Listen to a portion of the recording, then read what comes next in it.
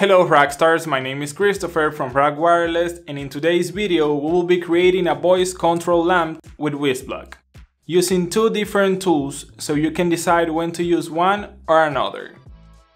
First, we are going to use Edge Impulse for our project. This is an open and free tiny machine learning development platform where you just need to create your dataset, design your model, test it, and deploy it back to your microcontroller.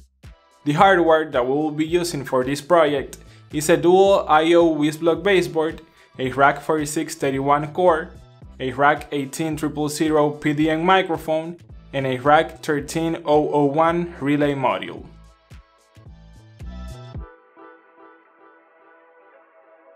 We already made our dataset from which our model will learn how to listen to us. This is a public project that you can find in the video description, so you can clone it and do it yourself. The keywords we are using for our model are "Hey Rockstar," "Lights on," and "Lights off." This is enough to control a basic light bulb. We are using an audio processing block plus a neural network learning block to successfully identify our voice. Here we can see the model performance results with the training parameters we set. They are pretty decent, but advice: it's not always good for our model to be 100% accurate.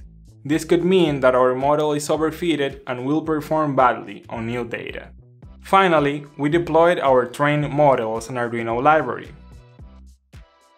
Add it to the code, compile it, and flash the board.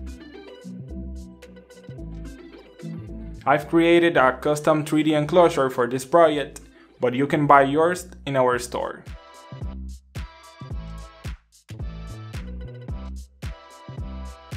After some basic wiring and powering our board, we have ready and running our voice control lamp.